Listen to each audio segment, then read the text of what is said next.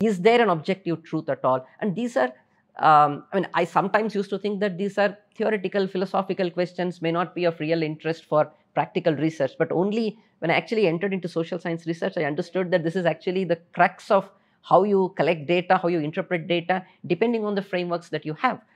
So the very notion of how you tease out these subjectivity, objectivity questions, interpretivism, positivism questions, I think in these challenges, Indian knowledge systems, especially my training has been in Madhvacharya school, that provided a lot of clarity. I think I should be able to explain that a little better as we move along, but this is broadly how I got exposed to, probably not with an intent to see the applications, but now I'm able to see much more in terms of what they have to offer.